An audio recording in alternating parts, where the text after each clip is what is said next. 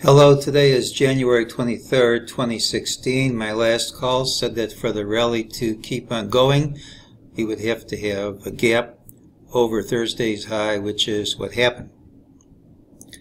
During the day, MEJT gave a buy. It said if the move was immediate, which it was, the rally would be strong, which it was. The target's been hit. These numbers have already printed. Without any new MEJT targets, we have to rely on other stuff. Well, here's a rally all day long without us being able to close over the middle of the day high. Unless we have a gap over this high, it is negative. However, when you rally like this on a Friday all day long, after a gap, almost always the rally will continue. So I think the odds favor a gap over Friday's high.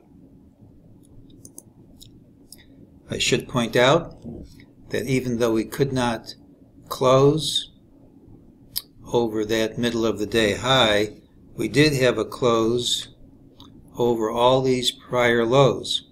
That's extremely positive unless we gap down on Monday.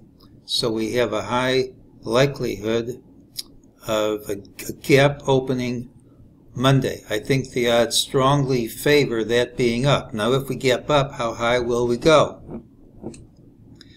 Well, here's where we called for a bottom. We had the cup with handle, the diamond on stilts, and the target was hit, but the target isn't a stop and reverse level, it's a target. Now it's no secret that I've said that the high of the move is in and it's going to last years, but that doesn't mean we're going to drop in a straight line. If we have a gap up, here's your stilt, here's your stilt. This is really a diamond here. If you take the height of the diamond, we have targets in the middle 1950s and in the 2040s. I know that seems kind of high, but let's not forget, I've said this line's going to be hit at some time. That's in the 1950s. I've said this line should be hit. That's a bit higher than the 2040s, but I still want it to print. We have the makings of a major low here, as we said at the time, with the largest true range of the drop and the volume spike and a Trader Vic 2B bottom.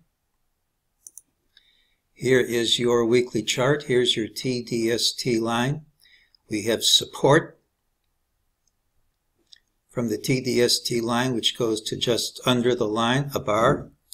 If you look over here, we have a reversal formation involving the lower band when it's flat. If it stays flat, it doesn't always stay flat, but if it stays flat, we should have a challenge of the one up on top here, the upper band.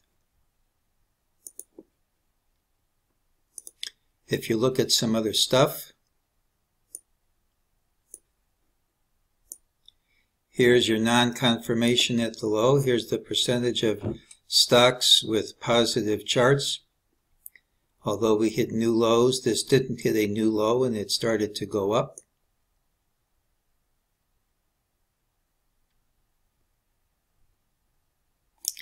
Here's the new highs versus new lows. Even though we've had a huge sell-off, we had new highs versus new lows in positive territory. That means that was a selling climax, and the new highs have the new lows have completely dried up. Even though I think this is a market drop that's going to last years, it doesn't mean we're going to drop in a straight line. All we have to do is have a gap up Monday, which I think is extremely likely, and we have all the makings of a huge rally into the middle 1900s and then the middle 2000s, and that is today's call.